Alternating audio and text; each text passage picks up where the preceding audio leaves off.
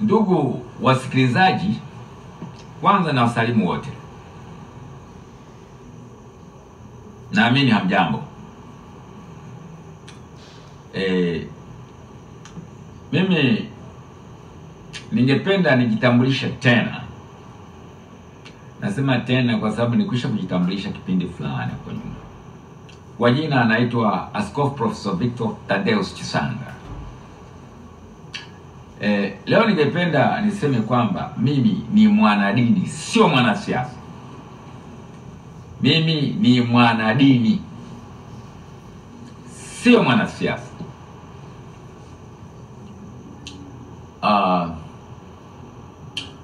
Lakini ninaposema kwamba sio mwanasiasa, sio kwamba siasa sijui.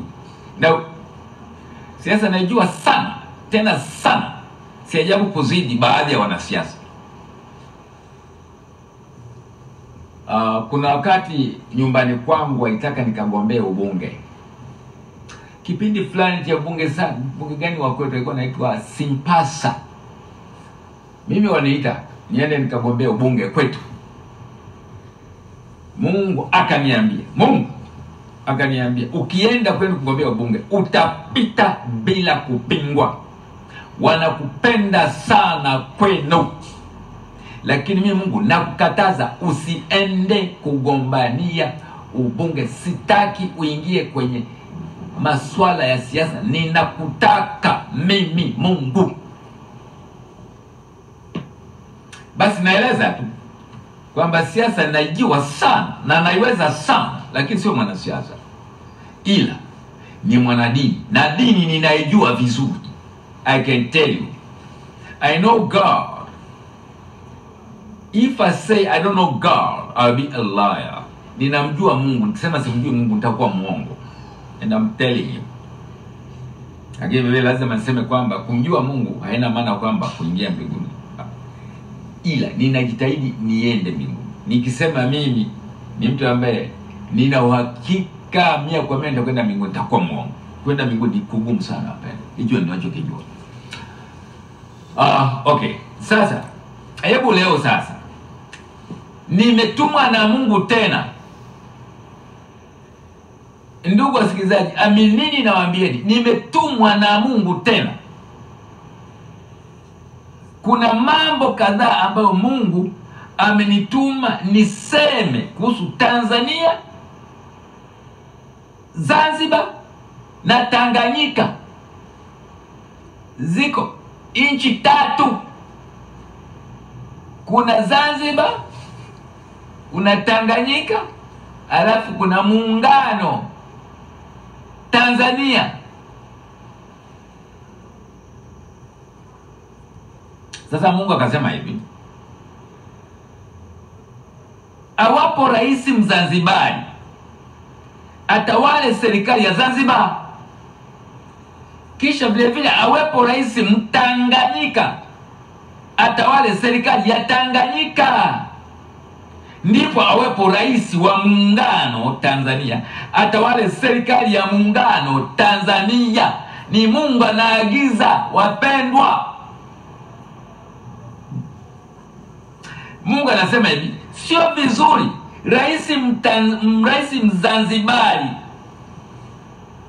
kutawala serikali ya Tanzania na pia kuwa ndiye rais wa Tanganyika. Hapana.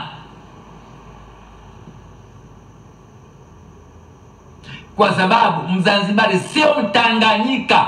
Kwa hiyo tukisema Mzanzibari awe ndio huyo rais wa Tanganyika, ni mbaya sana. Vivyo hivyo, sio vizuri rais Mtanzania kutawala serikali ya Tanzania na kisha pia kuwa rais mtawala wa serikali ya Zanzibar, Mtanganyika kuwa rais wa Zanzibar. No. Mungu anasema it doesn't sound.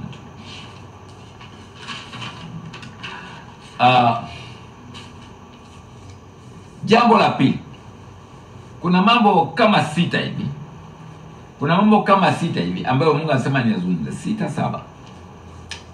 Hiyo ni jambo la kwanza. Jambo la pili ambayo Mungu amesema nizungumze, ndugu wasikilizaji,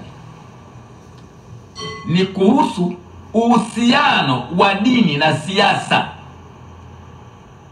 Uhusiano wa dini na siasa, kwamba dini ni uhusiano, dini inahusu mambo ya Mungu na mamlaka ya kimungu.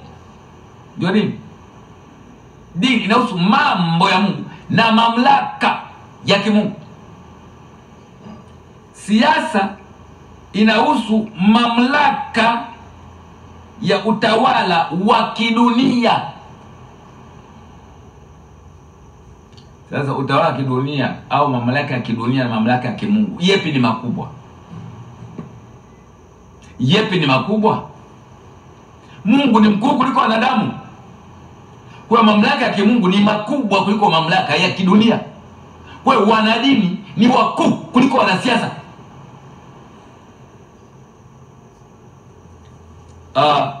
Mungu anasema kwa mambo ya Mungu, dini, ni muhimu zaidi au ni makuu zaidi tufanye kuliko mambo ya kidunia ambayo ndiyo mambo ya kisiasa. Kwa nyingine, Mungu anasema dini na siasa haviwezi kutenganishwa, kwa sababu wanasiasa huenda kusali katika dini zao. Kwa jinsi hiyo ni wanadini katika kiwango hicho pia, au wanasiasa. Na pia wanadini huenda kupiga kura ili kuwachagua wanasiasa wenye weledi wa kuwatawala au kutawala nchi yao. Kwa hiyo hapa wanadini wanakuwa nao wameingia kwenye siasa. Sasa utatengaje siasa na dini? I'm sorry. Watu wanasema kwamba tukichanganya dini na siasa tumekwisha. Mbona tumeshaisha tayari? Nchi bado tuko hai.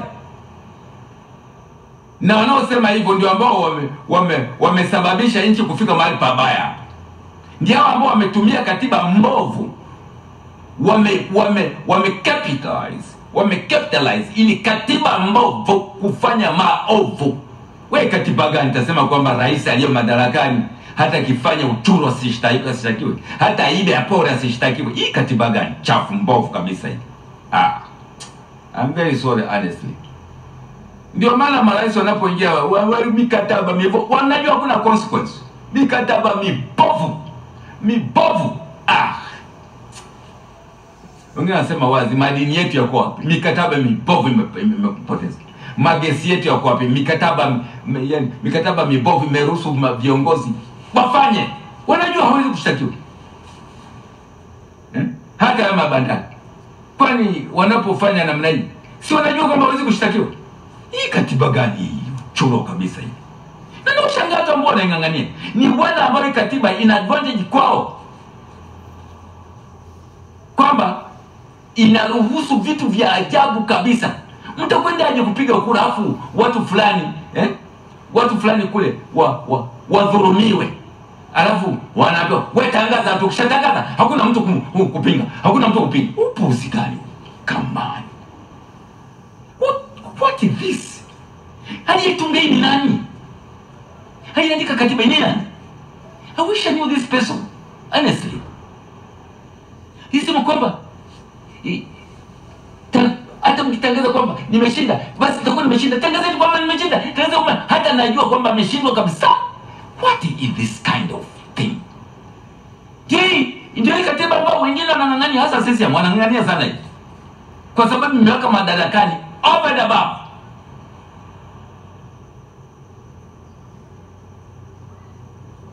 No. It can't be. Wawe ovyo ni madarakani kwa sababu wanatangaza tu. Vyombo vya dola havina vya kusema kwa sababu vimechaguliwa na huyo rais. Vitafanyaje? Hata mimi ningekuwa mkuu wa chombo cha dola nitafanya kitu amechagua. Tutasikia huko mbele Mungu anasemaje kusudi. Twende.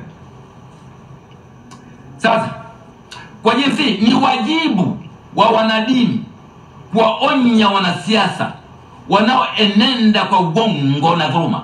Ni wajibu wa wanadini. Mimi ni mwanadini, ni wajibu wangu kuwaonya wanasiasa wanaokwenda kwa uongo na dhuluma. Ni wajibu wangu, because I know God. Yesu aliona kuwa mwaminifu, akaniweka katika utumishi wake. Aliniona, Jesus saw me being a faithful person, and he made me to be his servant. I'm telling you. Na haya ninajua mimi na Yesu mwenyewe. Wengine mnaona tu kama labda nazungumza tu ya ajabu. But that's the truth. I know Jesus and Jesus knows me. I love Jesus and Jesus loves me so much. Believe it. Okay. Tuendelee.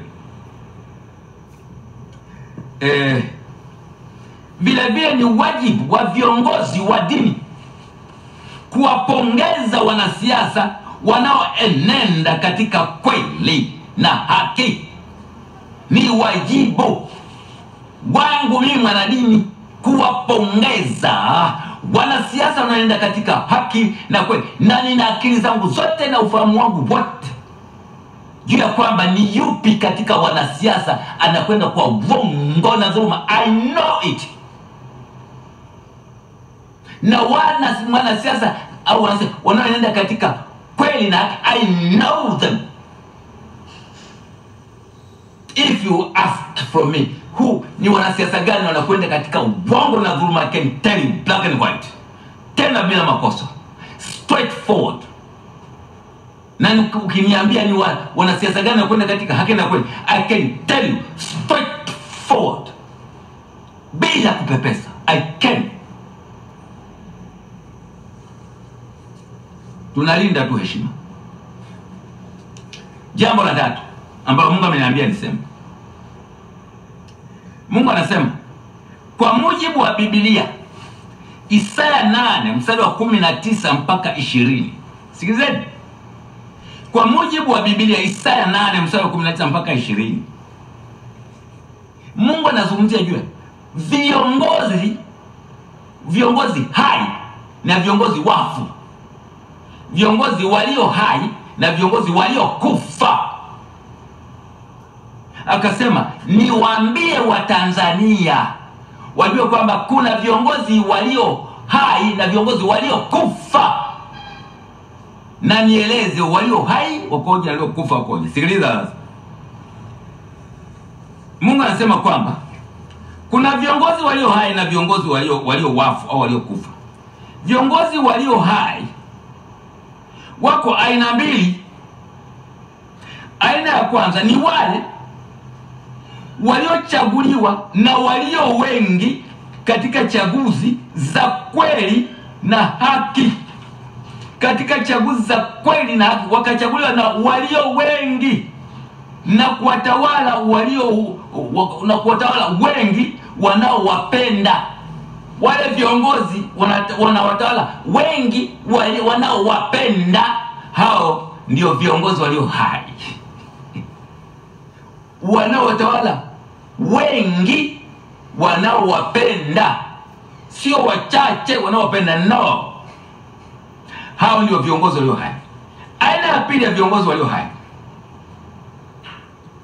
ni wale ambao wameshindwa katika chaguzi za haki na kweli na kukubali kushindwa, na hivyo kuapisha kwa amani na heshima na upendo na umoja na ushirikiano wale waliochaguliwa na wengi kuwatawala walio wengi wanaowapenda. Wanakubali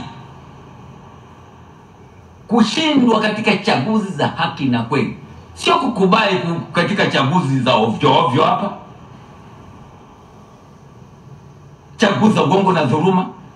Nani ambaye atadhuru kubali? Labda vimitutu vinavyotumika hivi.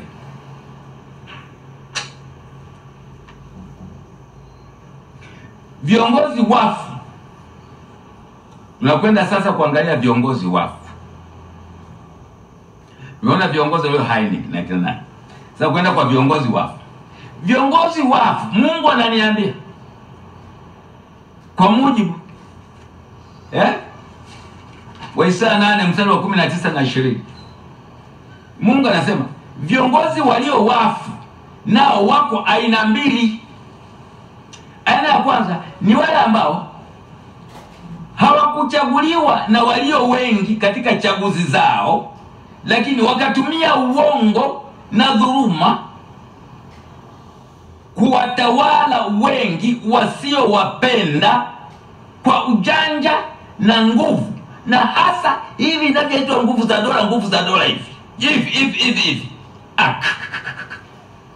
Vinaharibu nchi ya Israeli. Lakini hatuwezi kuvilaumu kwa sababu tunasema madaraka ya rushwa.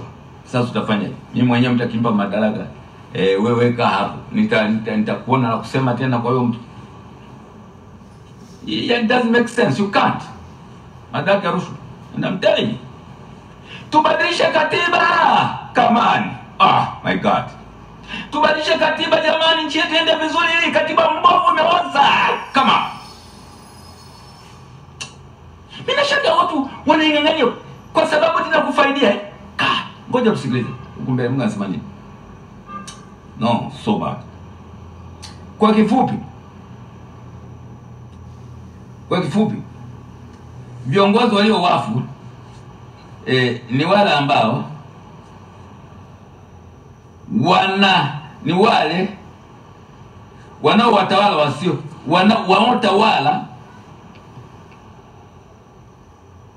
ni wale watawala wasiopendwa na wengi.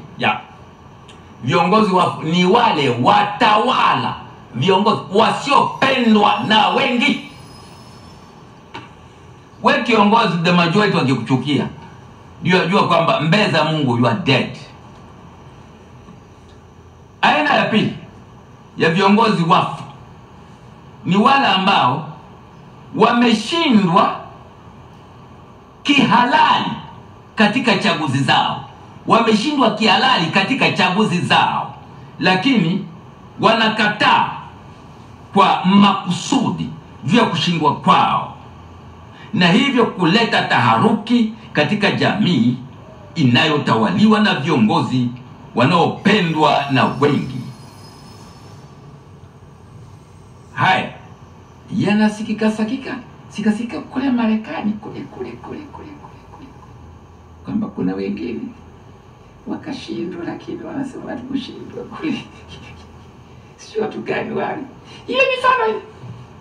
Kama ikiwepo Tanzania ndio inaitwa mikosi katika nchi. Mikosi.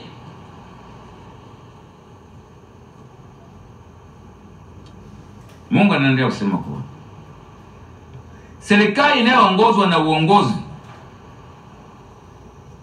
naulia, serikali inayoongozwa na viongozi wafu nayo ni serikali mfu. Serikali inayoongozwa na viongozi wafu nayo ni serikali mfu. Imekufa. Lakini serikali inayotawaliwa na viongozi walio hai, nayo hiyo serikali hai, inapendwa na wengi. Serikali hai ni about the majority are behind it. Lakini serikali kama the majority wanaguna, it's a dead government. Mjitafakari. Mungu anasema ni point end. Mungu anasema, sikilizeni. Rais hayati Magufuli baada ya uchaguzi wa 2020 alisema mbele ya wabunge wake kule bungeni Dodoma kwamba wamepata kile walichokuwa wanakitaka.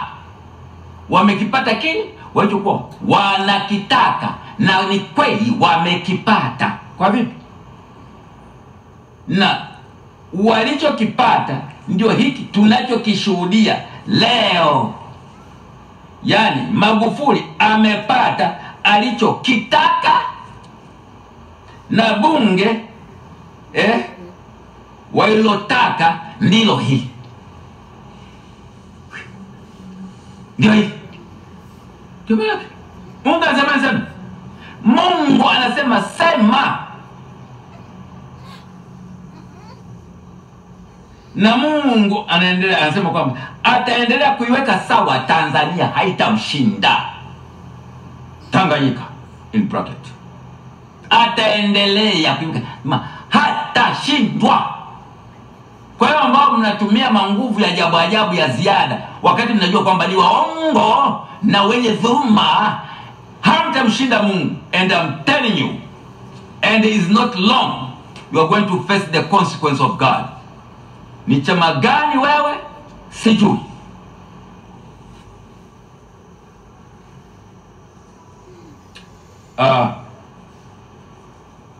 Point ya tatu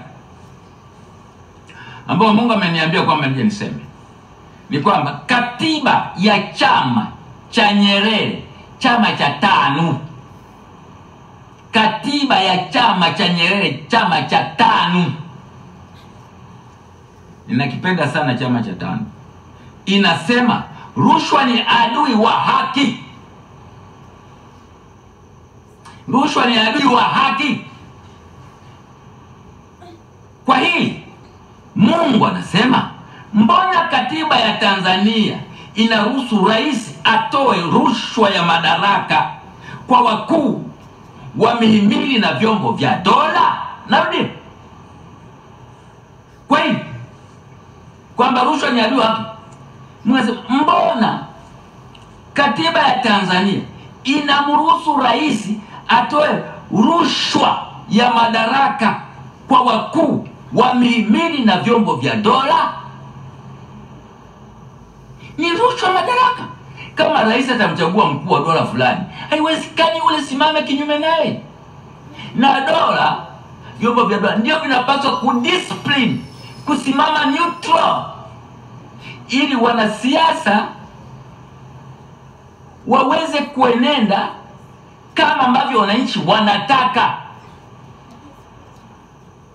Ikitokea wananchi walio wengi wamenyimwa chaguzi zao, jua kwamba hapo uongo na dhuluma imekuwepo. Na sasa hao viongozi walioko madarakani wanaokuwa wanashindwa katika chaguzi, huwa mara nyingi wanakwenda kwa wakuu wa vyombo vya dola ambavyo wamewahonga madaraka, waandamie na kusindikiza kupora ushindi wa ubongo na dhuluma. Sasa sijui Tanzania imefika wapi, kama ipo I don't know.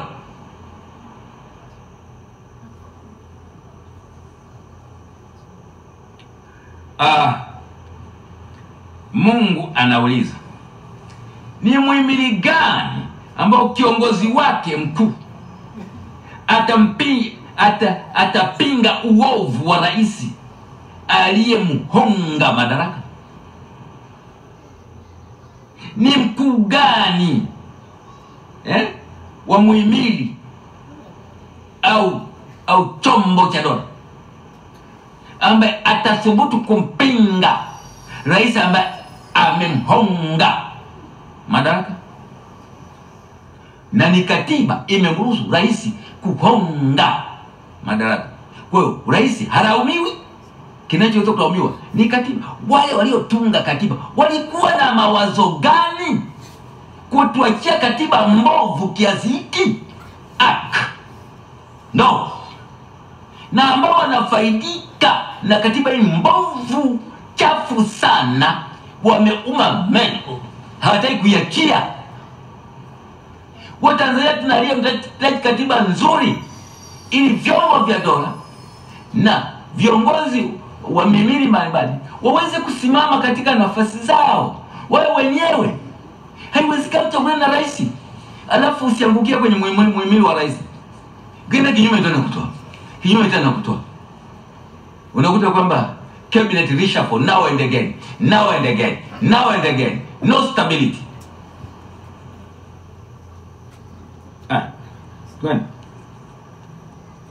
Mungu anaendelea kusema, kwamba kwa katiba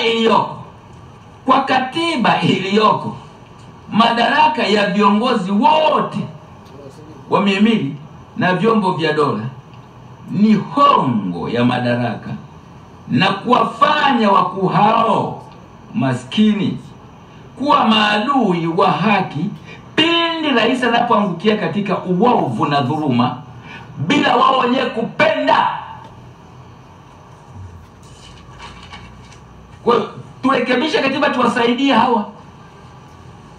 Kwa sababu mimi nakwambia kweli, hata ingekuwa mimi pamoja mnavyoniona hivi nikiongwa madaraka, haiwezekani mtu ambaye amekuonga madaraka uende kinyume naye, kwa sababu kama ni rafiki ukienda kinyume naye tayari ni adui, na adui ni adui na ni vita kali. Kwa hiyo nao wanaogopa kufanya uadui. Kwa hiyo hatuwezi kulaumu vyombo vya dola wala wakuu wa mihimili. Wale waliotunga katiba mbovu hii ni akina nani? Wametuharibia nchi sana isee. Wametuharibia nchi sana. Na ambao wako madarakani ndio hiyo wanaishabiki hii katiba mbovu iliyooza. Wanaitaka hiyo idumu milele. Hata uchaguzi ujao wanataka hii mbovu ndio endelee, ili waendelee kupora. Kama wanapora kweli, I'm not sure.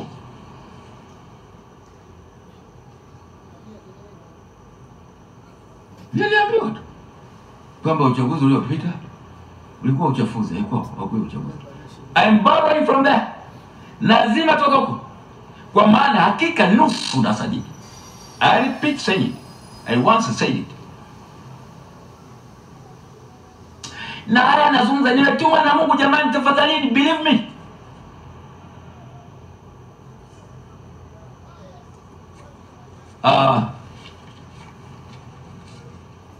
Na kwa sababu hao ambao wanapewa mamlaka misiri ya hongo, ni lazima wamtetee mkuu ambaye ameangukia kwenye uovu na dhuluma. Ni lazima wamtetee. Hawana jinsi wapendwa, hawana jinsi. Iwe mimi na ungefanya hivyo usingethubutu. Kwa sababu watoto wako hawatakuelewa. Kwa sababu naye alafu kafukuzwa kaenda nyumbani. Mimi sio mkuu tena. Nimemcriticize rais katika uovu wake na dhuluma yake, amenifukuza kazi. Watu wasema, baba, kwa nini ukutii tu mamlaka? Ungetii tu mamlaka. And I'm telling you, it's so bad in Katiba Tanzania. It should be changed and it must be changed. It should change. It should be changed and it must be changed. This constitution is hopeless, rotten, bad, and I'm telling you. Tuendelee. Mungu anasema nini? Anasema kwa hiyo ni katiba mbovu ndiyo imeruhusu rushwa ya madaraka, na rais mwenye hatuwezi kumlaumu. Ndio katiba inasema fanya hivyo, lakini anachokifanya ni rushwa ya madaraka. Lakini amekuta katiba inasema wewe ndio chagua huyu. Anakuta pale kwa hata rais mwenye uwezi kulaumu. Wale waliotunga katiba walikuwa na maana gani? Wanatuambia nchi.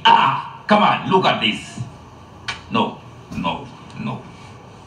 Sasa ndugu zangu ambao nyinyi mmeshika makali, hasa ambao mmeshika mpini, hebu legezeni tubadilishe hii katiba. Ni kwa faida ya vizazi vyenu kama ninyi mnaona mmefaidi. Lakini I'm telling you, next suko ya kichenji, wengine wanaweza kaja hapo wajabu wakararua mpaka vizazi vyenu. And I'm telling you, tazama katiba inasema hata rais akipora hapaswi kustahili, hapaswi kushtakiwa wala kunyang'anywa hivyo pora. Nataka nikwambie huko mbele wanaweza kuja kubadilisha. Umeondoka, watoto wenu wakaja wakapokonywa kila kitu, kwamba baba yako alipora itumia katiba mbovu ile. Sijui watu gani waliweka, wakashindikiza kwamba hatutambui ile katiba mbovu iliyooza.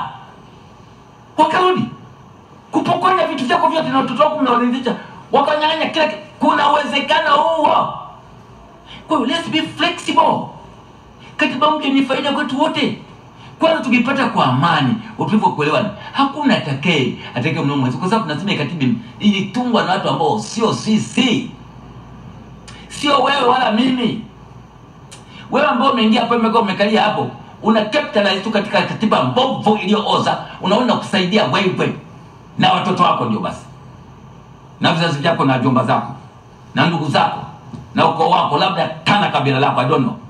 And I'm telling you, maana katiba inalazimisha nepotism iwepo. It is there. Sikiliza, Mungu anasema hivi,